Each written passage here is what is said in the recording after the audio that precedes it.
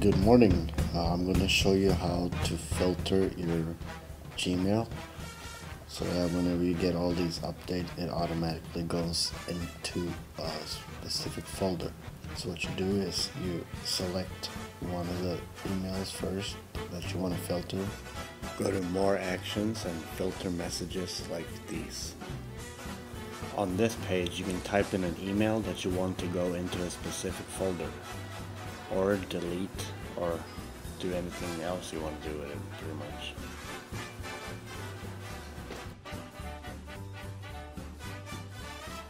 And I'm going to have the emails from Twitter skip the inbox and also be marked as read, so I don't get the update that there's a new message, because I'm only going to get that for the very important messages.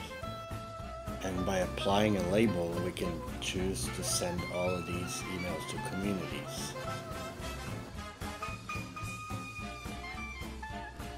You can make it by choosing new label right here. And you can also choose to apply it to all the 2000 or to all the conversations below.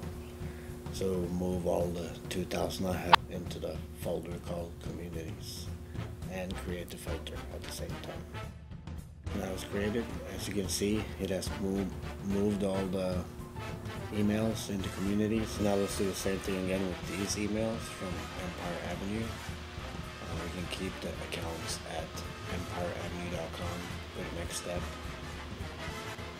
And skip the inbox, mark it as read, and apply label communities, and also apply to the 1800 conversations below. Create filter, and there we go. They're all been moved, and from now on in the future they're gonna keep popping up there under communities.